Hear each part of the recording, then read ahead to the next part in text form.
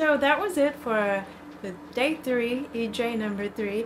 And as I was saying to you guys over and over in the last few days, it is actually not supposed to be played one EJ per day, but I'm just giving you one video per day, and I thought it would be more organized if I do one per day.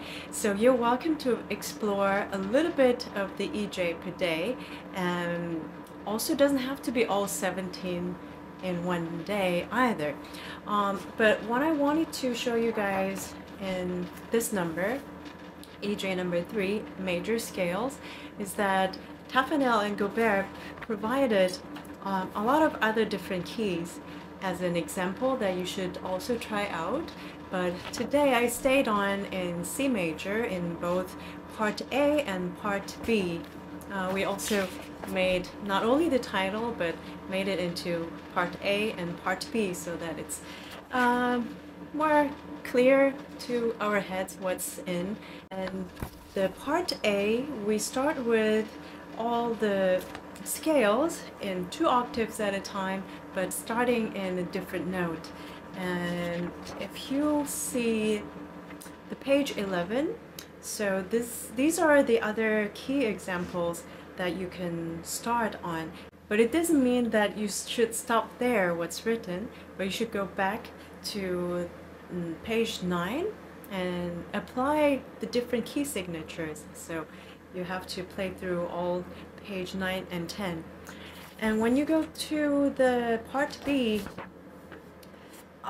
it provides you one option as 2/4 and the other option as 6/8, and it's actually it's fun how to play differently as you groove differently. So 2/4 is 1 2, right? 1 2, and then when it becomes 6/8 becomes 1 and 2 and it's a complete different feeling.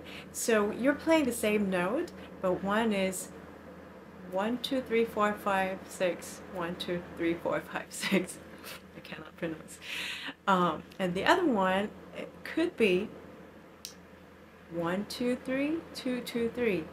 So Taffanel and Gaubert gave us also different articulations accordingly. So if you have a look at articulation number 6 and 7, that's supposed to be played in 2/4. So play along with it. The last thing I wanted to point out was that, I don't know if you guys noticed, I'm sure you did, I played all different variations in each examples, but you're welcome to play and stay in one same articulation throughout the whole scale, or you can change in every other examples or at every 3 examples and pick and choose. So I didn't even get to the articulation variations 8, 9, and 10 in the part B.